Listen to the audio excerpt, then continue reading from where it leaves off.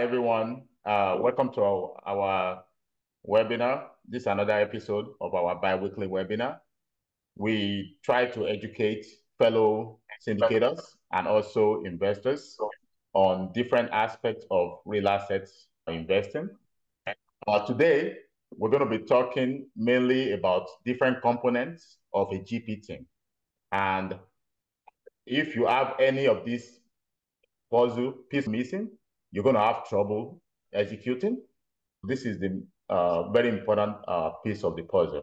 So I'm going to introduce myself. Dr. Fasanya. I'm a pulmonary critical care physician, also a real asset syndicator, also CEO of Dr. BDZ Capital.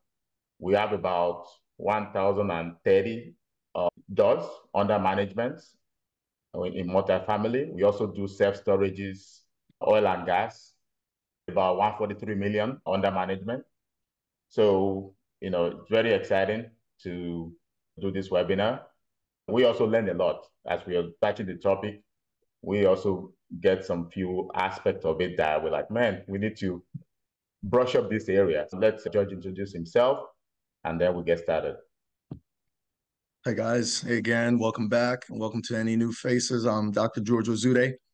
I'm an orthopedic surgeon and a real asset syndicator as well, based out of Houston, Texas. And I've been investing both as an LP for over 25 deals over 6 years now, and now into my co-GP career with 3 deals. I'm the CEO of Time Health Capital. We invest across a multiple of different assets, including multifamily, of course, residential, medical office building, farmland, agriculture, oil and gas through mineral rights. And so my experience has led me to a portfolio of about 500 units as a co-GP, totaling about 50 million of assets under management. As an LP, I've deployed about 1.5 million in capital. And so this has been a great real estate and real asset journey for me. And really excited to connect with you guys again tonight and try to bring value through education. Okay. With that, I'll kick it back to Bio. Awesome, man. I had to work on my intro. Great one, George. So we're going to just talk about breakdown on the roles, like common roles of the GP team. We also like to take people behind the closed door in the back of the curtain to say on what happened at the GP level. Because what many investors don't know is how does the split happen, right?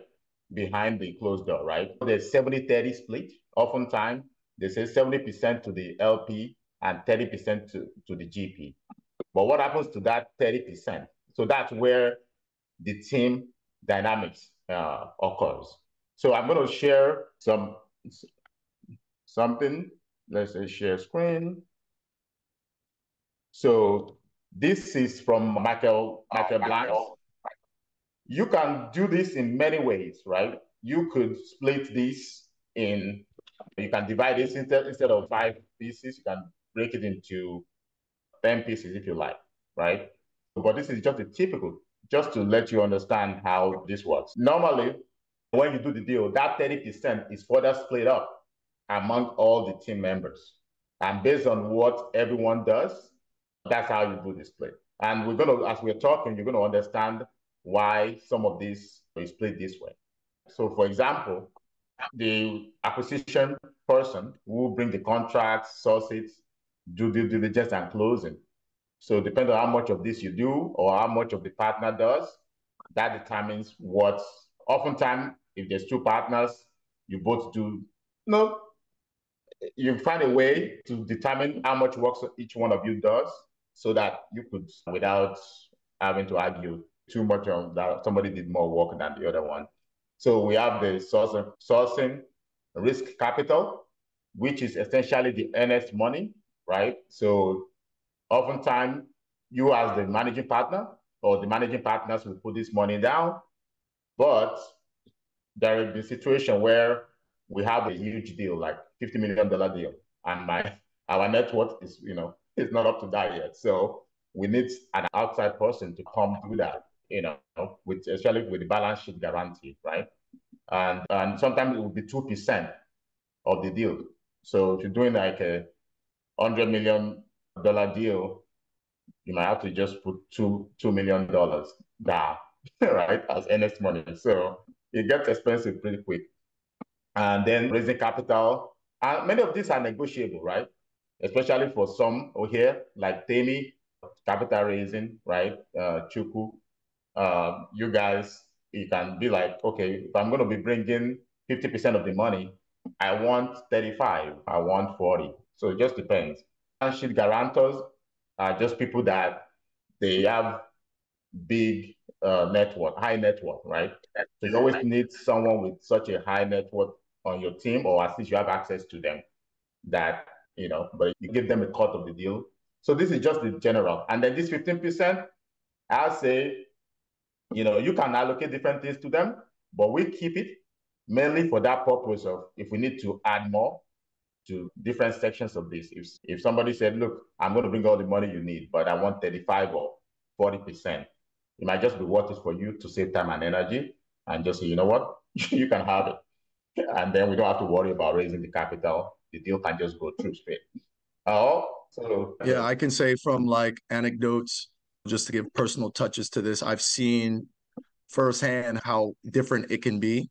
These are general rules, just to reiterate.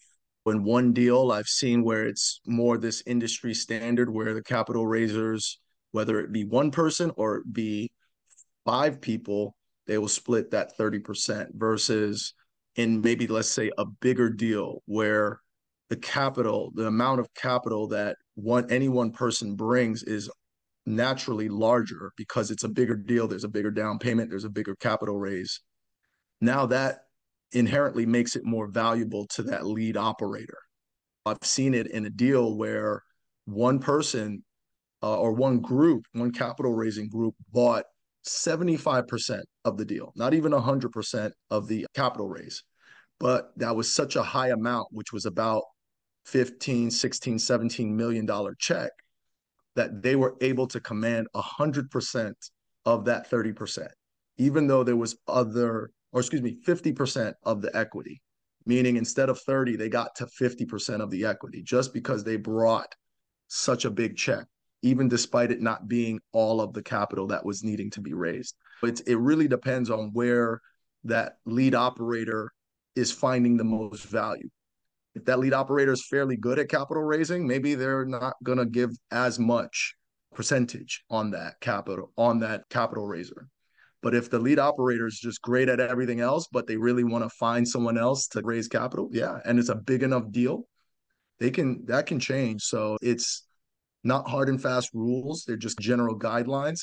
Helps when these guidelines, because it's good to know if you're on the capital raising side or you're KP, which is the balance sheet guarantor, where to start having discussions and talking about these numbers, and you're not just way off, either underselling yourself or asking for some crazy percentage, so you're not looking inexperienced. So I think these are good general numbers to learn and know that there's some wiggle room above and below.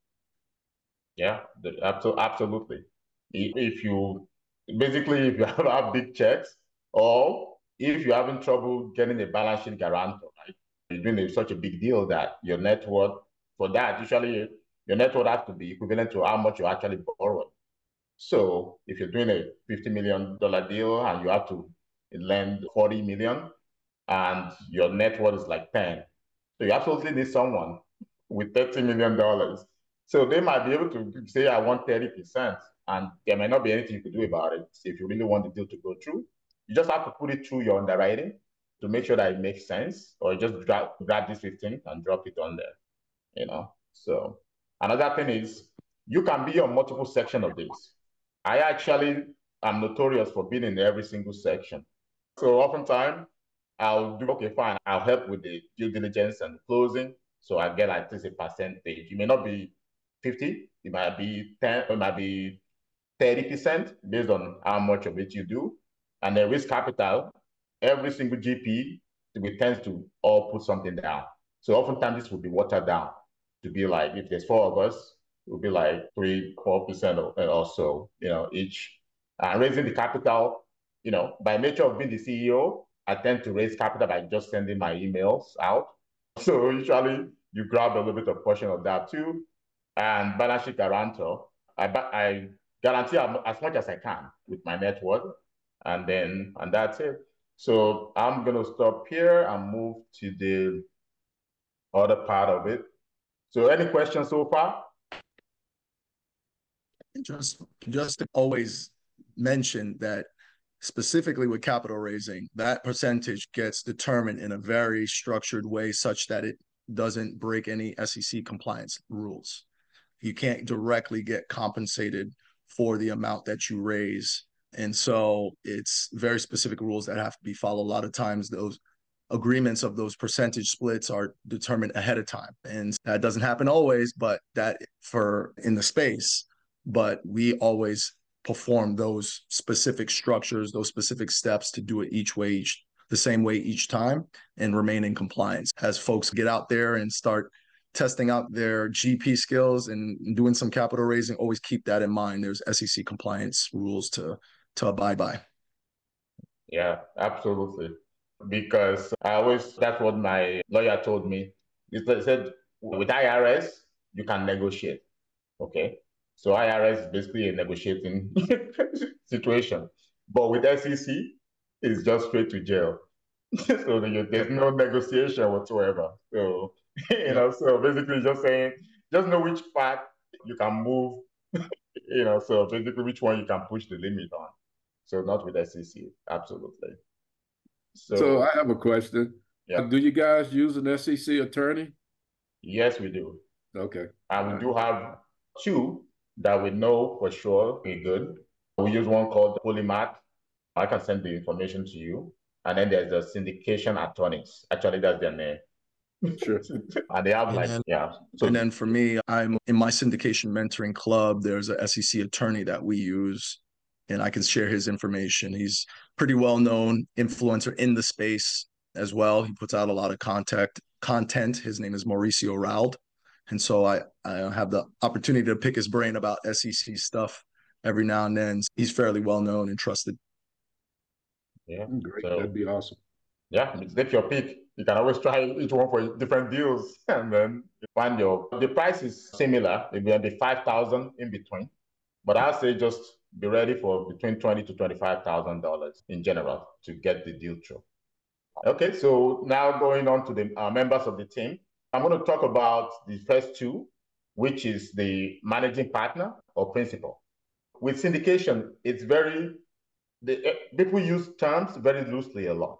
Co-GP, the syndicator, who is the managing partner, principal. So many of them, with a slight variation, they essentially mean the main person. Who is the person putting all of this together, right? For me, there are some deals which we partner with lead operators, and there are some which we do the deals on our own. So the deals that we do, I bring to the market, then that's me as the managing partner, the main one, or the principal. So this is the person that oversees the operations and strategy of the syndication. You also lead investor relations discussion with different of the team. You do part of the deal sourcing and also the negotiation effort, right? So if the acquisition guy send me a deal, I ultimately have to say yes, right? Before the deal go through, even though they find the deal is the best deal. So, you just know that you're the main one. And then you provide direction for asset management, whether you are doing the asset management yourself or you hire someone to do it. And same thing with property management. So you're going to be the one to, put the final, you show up every week or every other week. We do every week for unstabilized assets and every other week for stabilized assets, right? So you meet up, at least 1 hour. I would probably say a week if you're just getting started, to go through everything with the property manager and then decide what to do. So that's it about that managing principal. That one is relatively easy. So also if you're an LP, you want to know because it's difficult sometimes. You might have a deal where there is about 5, and in some situations, 10. There's too many of them. So you need to figure who is the actual principal here. So it's important because they would play a major role in the trajectory of the deal. So next is the acquisition specialist. Okay. So I think that one is key because first, two things I feel like are super important. I mean, me and Josh go back and forth about who is the most important part of the team. I think acquisition specialist is, even though they are more replaceable in a way, I would say, right? Than an asset manager, for example. You need one. You need a great one. So the best way to do this, obviously, is to talk to commercial brokers if you want to do commercial real estate.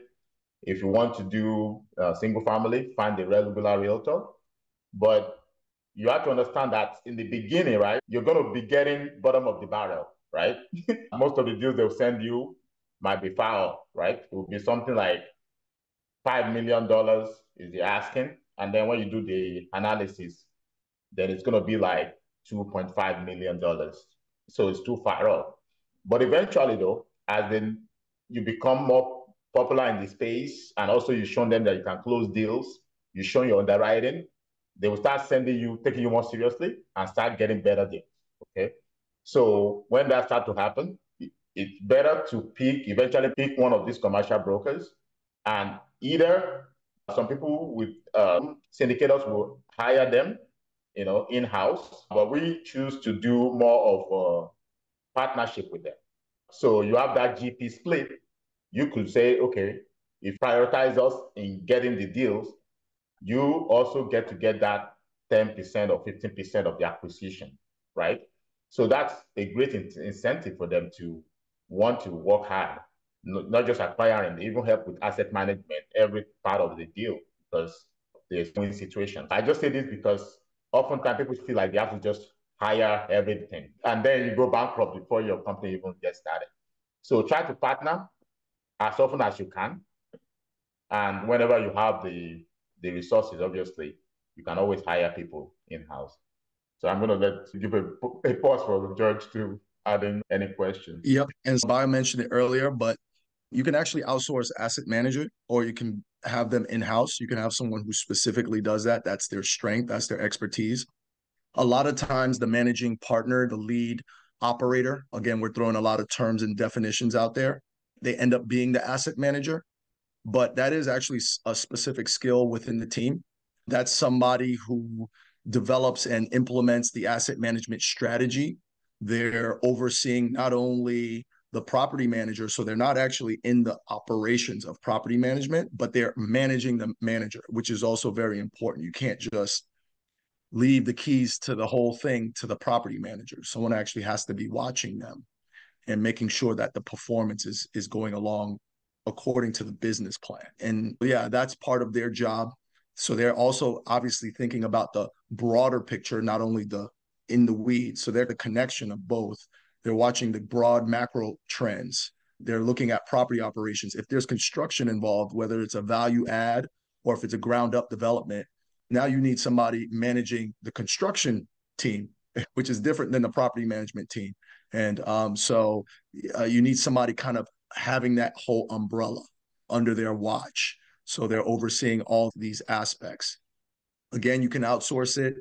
I think of the managing partner as the visionary, and the asset manager can be that visionary too. It usually is, because you almost have to have that broad range and scope to have your visions of the kind of company you want to raise and develop.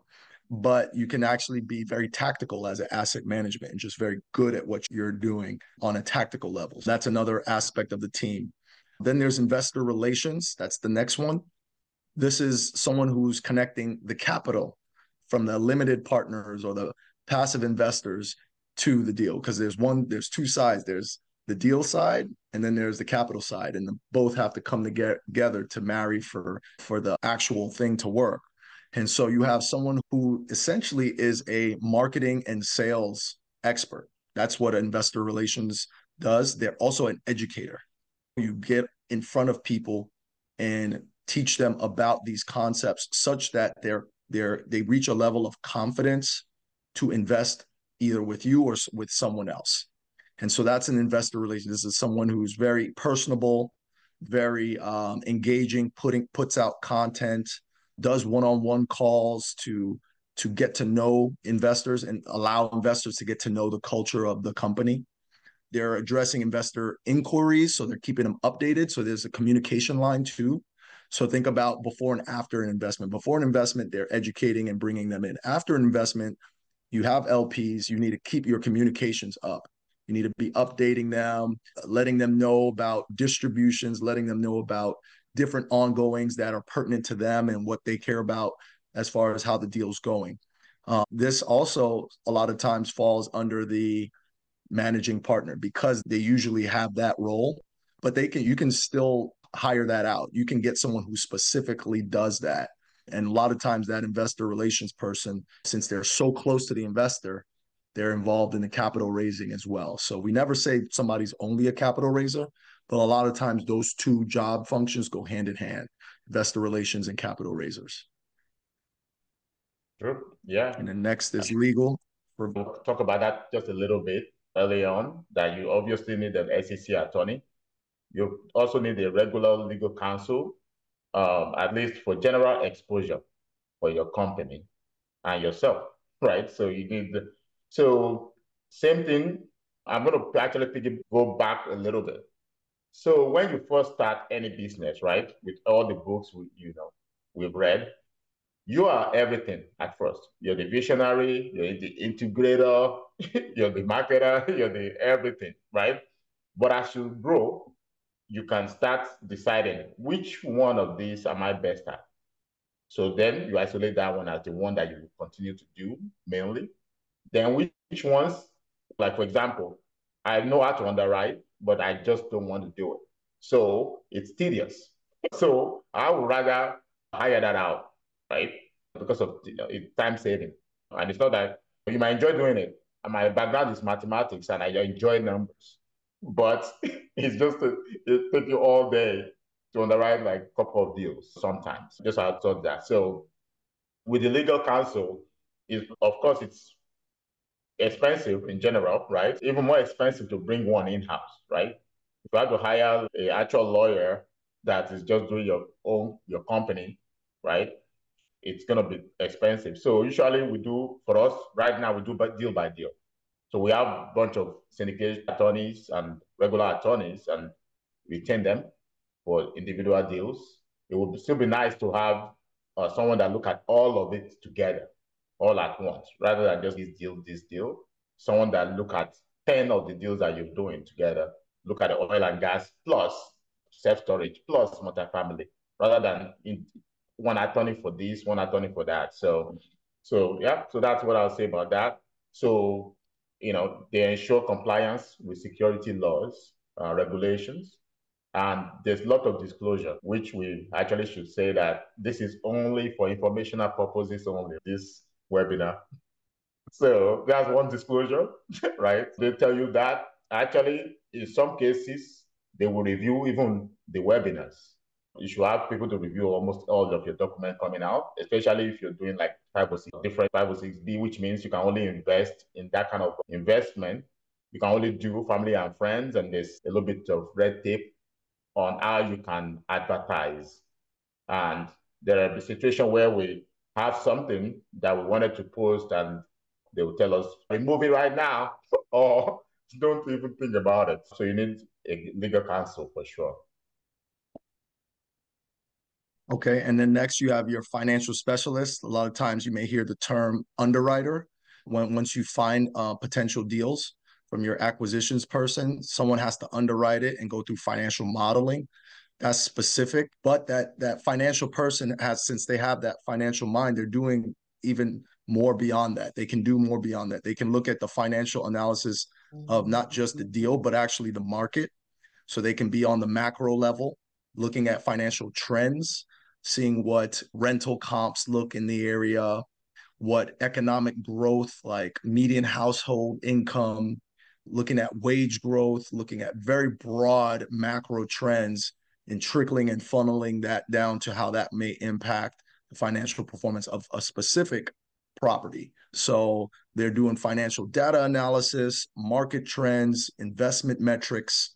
They're also looking at the funding as far as the lending, the capital stack. They're looking at different things like interest rates and cap rates, lending terms, because that can look very different across different loan products.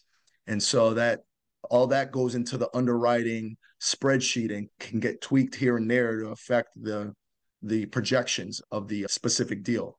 But even within the whole syndication company, you can have a financial specialist who looks at just the health of the company, the financial health and the cash flow projections of the entire company, not just the deal. So it's a lot of things that this financial person could do, but at specific deal level, they're doing a lot of underwriting, and you can get a specific person to either do that in-house, or you can, like we said, for some of these other positions, you can hire that out as a third party as well. Yeah. For underwriting specifically, you can, I prefer to outsource it. And also, there are members of the team, though, that actually like underwriting, like the acquisition manager, Josh. He loves underwriting because he's the acquisition guy. So he will send 3 deals a day sometimes with very nice, already underwritten deals. But when I first started, I was doing this till midnight, 2 a.m. in the morning, doing everything, wearing all the hats, which, you might have to do that in the beginning, right? Until you get enough capital to start hiring. So basically, like I said, identify in order of importance. That's what I do. Like I have all this, that this is what I want to do at the end of the day, like asset management and probably a little bit of investor relations. That's my final level. But every part eventually will be hired out. But in the meantime, you can keep doing some of it, right? Until you can hire each one out. So you feel like, okay, underwriting was the first one to go. Then marketing, right? Which we're going to get to that later.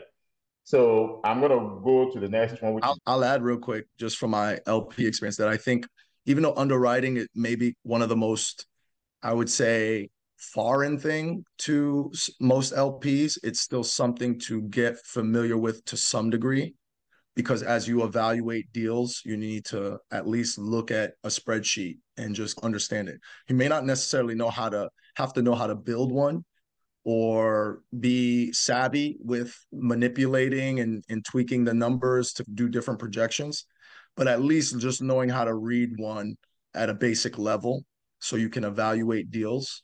And so I think everyone on the GP team probably has at least that ability to look at underwriting, give their input. I do that a lot, even though, I'm not making the models. I'll look at the underwriting and I'll know what I'm looking for to see if this looks like good underwriting or not. I wanted to add that piece just because underwriting is almost like a foreign language if you don't know Excel, so. Yeah. And also there are a lot of good model out there now, right? Yep. So we use multiple different ones. We settled on Michael Blank. I'm going to give a plug into Justin Gooden. We've been trying out his underwriting model. He actually have a underwriting service now too. You see him on LinkedIn. He's very popular on LinkedIn. So you don't have to make the Excel, absolutely. But you need to know how to analyze deals for sure. And I would say that for every single part of this, in the beginning, you're doing everything. So you should learn. So for any business, you need to learn every aspect of the business before. Basically, you have to do it first before you actually hire it out. Because what if the underwriters give very false assumptions? How are you going to know? So you need to, do it yourself first. Make sure that you're good and proficient.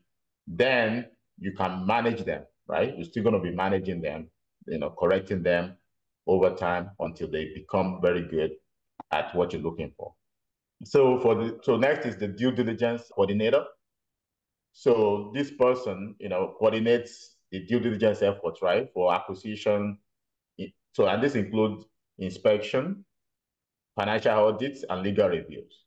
So we take a little bit of shortcuts in this particular due diligence, is that our main property manager is also the same person that does this due diligence.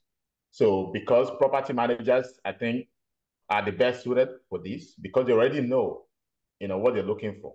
They are most likely going to be the one to also manage a property.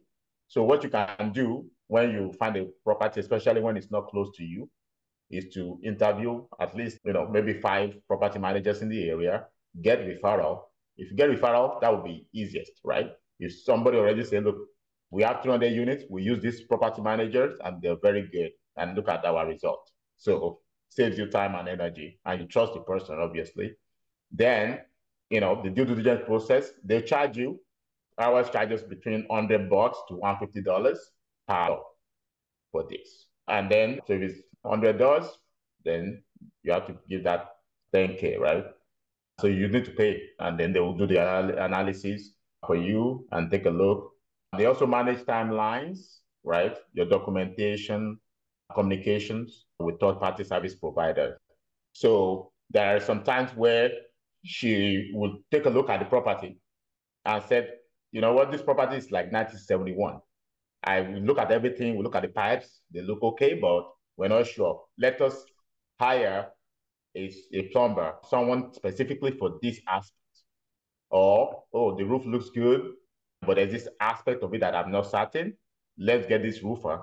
So they will coordinate that, and it might be added cost for you, but it will be good for you to know that before you lose millions of dollars, right?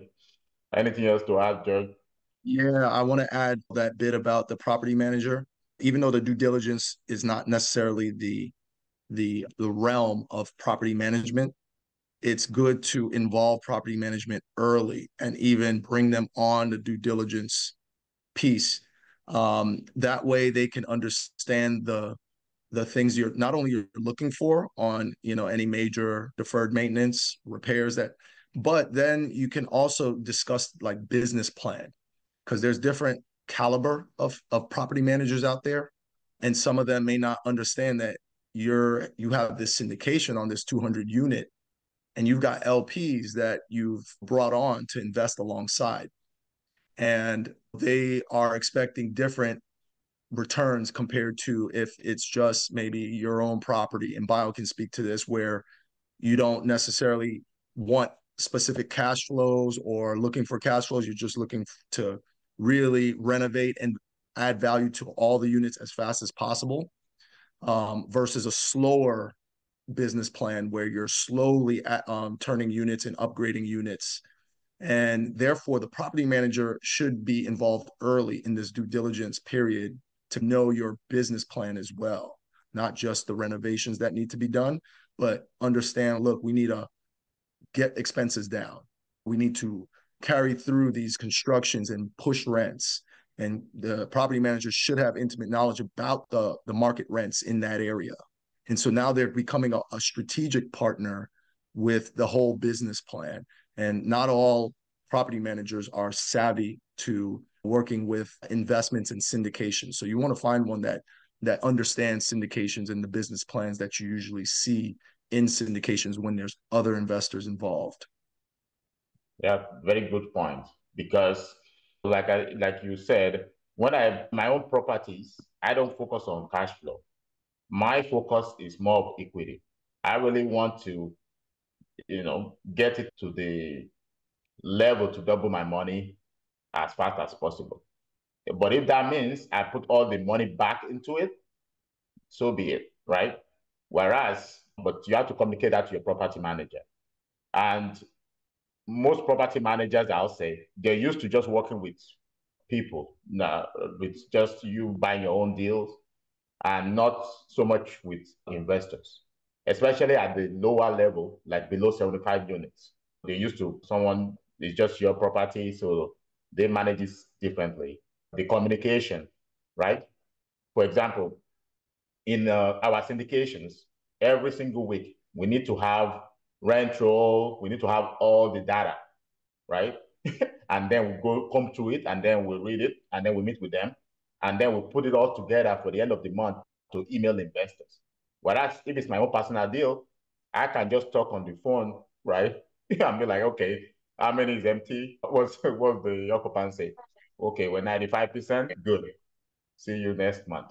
So it's a whole two different. So, and that, is some property managers are not used to showing up every week, going on a call with 10 people or 5 people and being accountable. So, and I actually do think you should try to do that on your own deals too. I try to do it as much as I can. maybe not as frequent, like every week, maybe every other week, to actually have an 1 hour mandatory sit down with them. So anyways, I know we already covered the property manager with the due diligence. To us, it's very similar, almost. However, you can also hire a third party. I don't actually have one on top of my head, but there are people that can just do due diligence. You hire them, they come in, do the due diligence, give you the report, and get out of the deal. Yeah, it's pretty amazing how there's actually third party for pretty much everything. And there's obviously pros and cons to third party versus in-house, but everything that we've talked about so far is pretty much third party. You can even hire a CEO. You can be a super visionary and just literally hire us to go run the whole thing. So that's pretty interesting. Definitely the next topic is something that probably should be hired out unless you have that specific skill set. And that's the marketing department, the marketing manager. Again, I think this kind of intertwines with investor relations. But to be honest, marketing is such important and intricate. It's like a science, consumer psychology, right? Yeah. Marketing and sales. And there are people who are they have this like on another level. And I'm learning about it so much right now. But a marketing personnel, a marketing team, they can really maximize your exposure when you're trying to generate leads, particularly for getting investors. So they're doing different kind of funnel nurturing campaigns. They're creating branding. They're creating positioning. They're doing social media content to create presence. So all of this is like really important. They're helping organize webinars, being able to really connect. They help you connect with your avatar, which is like the target demographic that you feel like you can resonate with the most. Because really the game is not to try to capture everyone. It's actually to be very niched. And you need specific strategies based on science, honestly, based on psychology of how to attract that specific demographic. So it can be hired out, usually working very closely with either the investor relations person, the capital raisers, the managing partner. Yep, I agree with hiring now. Obviously, it gets expensive very quick. For example, I was going with George about spending market out like 2,000 a month, then another one about 2,500 a month, and then you run the ads, which is another couple of thousands a month. Before you know it, you're spending like over 100K, right? And then you have to hire a virtual assistant to coordinate all of this. Of course, you should graduate this as you grow, right? At first, I was posting my own social media. Of course, I wasn't really getting, it wasn't getting the likes, but it's still something out there. So that's in our GP course, in the one-on-one that we do with mentees. The first week, you should start your branding and positioning. And you need to learn how to at least post, do what was for different social media. And then once you start getting some income, then you can outsource this. I don't want this to sound overwhelming also to be like, man, I need to hire all these people. If you only have one deal or two deals, you could probably still run it. Many of these part of the syndication company. But as you get to 10 deals, it's going to be difficult to continue to capture more emails, do one-on-ones, right? And then go and post on social media. And then you post on multiple social medias. And then reply to comments and DMs. It gets tough very quickly. And the key thing is, like Bio said, to do this like at one of your first steps, because you really want to start that process before you even have a deal. So you avoid the whole cold call effect. You want your audience, your prospects who are going to potentially invest with you, you want them to know you even before you have the deal. You want them to be comfortable, know and trust you, as opposed to feeling like you're just now here with a deal and they don't even know you. It's harder to raise and connect with people that way. So I'm going to answer a page while Bio goes to the next one. Okay. And then the next one on my list is actually property manager, which we kind of already talked about. Basically, oversees the day-to-day operations of the syndicated properties, right? They also manage lease agreement, property maintenance, and three things you want to really optimize: occupancy, income, and the value. So sometimes some of these does not go in line with each other sometimes, right? sometimes, if you try to optimize occupancy too much, then, you might end up decreasing your price, right? You might have to do so many concessions. And if you want to get the rental income too high, then you lose some people to that because of too high income. So it's just a balancing act overall. And for me, the most important thing really is the property value. And if you just know that this is where we want to get to, and slowly you raise the rent up to that level, even if it takes 3 years to do, and you're going to be able to get, because when you think about distribution, so let's say you invest 100K, and oftentimes the distribution is maybe 8% on a good day, right? So even at the end of 5 years, you only got $40,000. So the real money is at the end when you sell. That's where the 70-30 split happens. And that's where the real money happens. Yes, it's good to distribute so that people know that the property is doing well and we're making income. But sometimes you might have to sacrifice some of that for the benefit or improving the value of the property. Let's say you need to do a renovation and you say, okay, we're going to hold distribution for 2 quarters to do this renovation, which will give us higher rent. It's probably better for you to do so, right? To increase the property value. So yeah, so you need a property manager that understands this, because it's a balancing act also, for you to be an asset manager, right? As an asset manager, oftentimes it's an argument between you and the property manager, because property manager is going to tell you this is how to do it, this is how we do it, and you have to be like, no, but this is what we want to achieve. So you just have to find someone that agrees with, knows where you're going, and also challenges your notion, because I didn't want to do a promotion, for example. I'm like, no promotion, never did a promotion on any of my own personal properties. I will get it rented. But for a larger property, and they're like, you need to do a little bit of promotion. And then, and that's something that we end up listening to them, and then it worked out.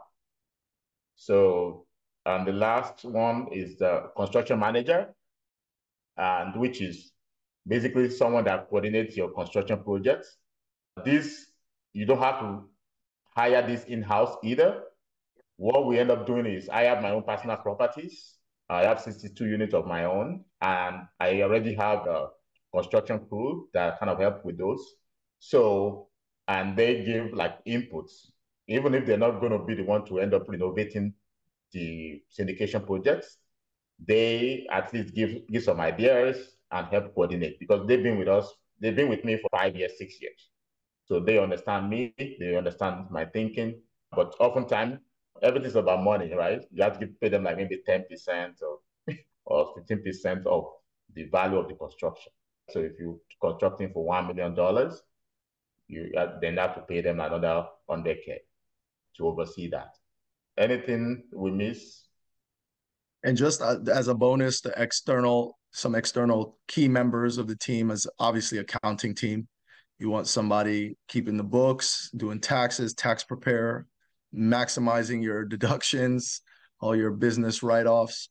An asset protection team, you want to have the right entities set up. There's ways you can structure your entities such that your asset protection team is working well with your tax preparer, maximizing your deductions.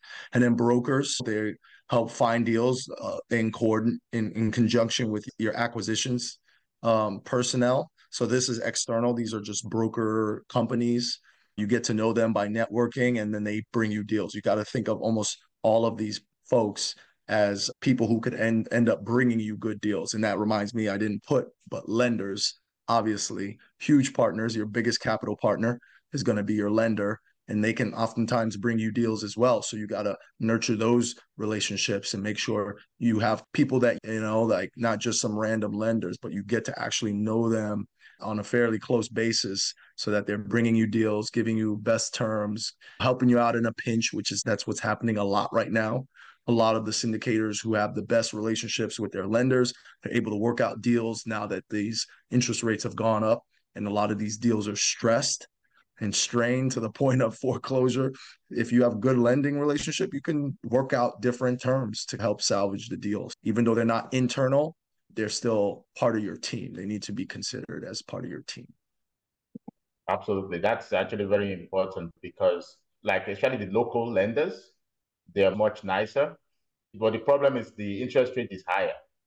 And that's lesson that I learned along the way is, there's been deals where the difference will be like 7% and 7.2%. And your best, in your mind, you're like, man, I need to go for that 7%. Because when I put it into the calculator, it looks so nice. The cash on cash return is now 7.5 instead of 7. But you want to go with someone, a lender that can, first of all, can close the deal. Because we've had a deal in the past where the lender ended up increasing the interest rate in the middle of the deal because of the committee. There was like a tiny little footnotes of pending on the committee review, which normally doesn't happen. But if you know the lender, you usually shake on it. And I'm like, I got this rate, right? The rate is good. I'm going to push it through. And if you run into trouble, they give you versus agency loan, right? We talked about agency loan last time. You go below 90% occupancy, 85% occupancy, they send you a letter. And they might actually threaten to take away the deal from you. Versus a local lender where they see it happening, they see you using your reserve to do a little bit of renovation, and they will just, you talk it out with them, and they're more lenient. So yes, it's important to find a good lender. The cheapest or the lowest rate may not always be the best. So just make a balance. And we have a question. How did you vet and find construction manager? So first, referral for everything is the number one. That's in general. The syndication, in the world of syndication, is a very small world in terms of if I need something in Houston, I call George calls somebody else, somebody else calls somebody else, and usually before you know it, you have a list of people that they work with, and they can show proof that they did well. That's probably the best. If you can't, it's going to be, for me, I went to trial and error for my own personal property. I did a construction, 10 units that I talk about a lot, that the project actually got shut down twice by a city inspector because he was doing plumbing by himself, and then he got caught doing it, so it just, went chaotic. Of course, you're not gonna use that. And if somebody asks you, I'm like, no, do not use this guy. So you go to trial and error ultimately. But if you can get a very good referral source, and I think it's relatively easy to get referrals. Just ask which market. We probably have someone in every market, a syndicator right now that we could reach out to. So just let us know. The only problem you might run into is if your project is too small, you might have trouble also getting a good construction manager, right? If your deal is like a single family, there's not a lot of meat on the bone. It's going to be tough. So you end up using like a maintenance guy. So you end up, for my smaller deals, that's what ends up happening because none of the bigger, they want to work on it. You're going to make $5,000 on this project. They're like, no, I'm good. So as far as where to find them, I feel like you find general contractors attending a lot of these networking events. So local meetup, not saying that they're legit versus good quality. You have to still vet them with word of mouth mostly, but at least they'll show up to these events because they want to pass out their cards. So you can start mingling with them at meetups, at conventions, at conferences. That's one way to do it. Yeah. And anybody have any questions, you can come up. There's not a lot of us, so you can come up and ask questions, give input, add your own team member for the next. Yeah, so I've got a question for you. Are you guys hosting any web seminars or anything, live sessions? We don't have any like in-person meetup sessions. This has been our main kind of connection, education, but we do have a coaching program, and that's starting to get rolled out right now. We do anticipate that will eventually lead to some live events, but that's not in the near future. That may be some more time off, but nothing like in-person events, live events. Okay. All right. We do, I don't know if George is still doing it. We started off doing local meetings. And so I did it every single month for about a year and a half. And now I'm moving mine to every quarter or so, where we just have just local events, talking about a topic, you know. And it's good, it's important too. If you want to do syndication, you want to be a GP, to at least let people know you locally by doing that. But we don't have it where people come from. Georgia came to mind, and I went to George's one in the past. And we got maybe one or two people that came, especially to George, because George lives in Houston. I live in Fort Smith, Arkansas. So you have to land at the airport and drive another hour. So it's tougher. So, but yeah, but Houston's that big is the same thing. You land at the airport, you still got to drive an hour to get to Houston. I guess so. I didn't think of it that way. I used to host a in-person meetup as well, and a lower key one. I hope to get back to it, but as of right now, it's still something that is more in the future. In-person meetups are very invaluable, so I look to get back to that at some point, something monthly or quarterly as well. Okay. Do you have anything in San Antonio, James? I do not, but I'm working toward that. I've got a small group of folks here that we meet periodically. It's not on a regular schedule or anything, but I'm trying to grow that position and start having something. I like the idea of the quarterly, so we're looking forward to that. But I also am part of a couple of other groups as well. Most of that activity is an annual meeting where we all congregate in one city somewhere, or through webinars. Yeah, let us know. Keep us posted. Yeah. I'm trying to get to a point where I've been somewhat quiet about my activity in this market, but I'm fastly realizing that I need to get my social media up and running. So I'm working with some different tools I'm trying to develop, but I'm fastly finding out that's taking more of my time than what it necessarily needs to be. I need to be focusing on bringing deals or getting deals. I've sent out a query for VAs. I'll see how that works out. But yeah, Obey say you start out, and I've been doing this. I've been in real estate since the early 90s, but I started multifamily during COVID. I got sent home from my government job to work from home, which I couldn't do because of what I did. So 2 years into that, they decided, okay, it's time to come back to work. And I went, nah, I think I like it home. I got into the multifamily, and there's a group of us that are doing syndications, and we've done very well over the past 4 years since COVID. So from 2020 to now, we didn't do much. We did one deal last year in Texarkana, Arkansas, but that was the only thing that we could find to underwrite that actually made sense. But with current economic conditions changing, we're looking at interest rates coming down, potentially a point. Hopefully that happens sometime between now and June timeframe. That's going to make things a lot better. I'm highly alert on these properties that were bought during COVID that didn't get bought the right way. So they've got those low interest mortgages that are assumable. So I'm really hyped on finding those, looking for those. I got the one that I was telling you about up in Dallas. It was 4.3% assumable, I think. I got another one I'm looking at. It's 4.2, I believe. I'm still looking at the financials on it. So we'll see how that goes. My mentors say in this environment, the debt becomes the asset. Yeah. This year should be promising this year. It really looks like it's going to be an investor's year. I'm really stoked about it. Yeah, for sure. We'll get it. it's very smart that you slow down, right? So that's the thing. You know, if you see people doing 5 deals, 10 deals last year, you already know that they some of those we're gonna be buying it in a few years time. Yeah, exactly. Yeah. So most people slow down. I mean, we also end up doing like one major deal.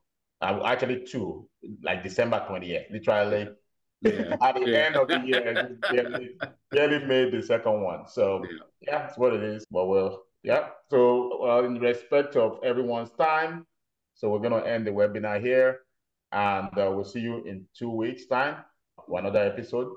And we're still working on inviting guests. And if you have any topic that you'd like to hear, email us, let us know.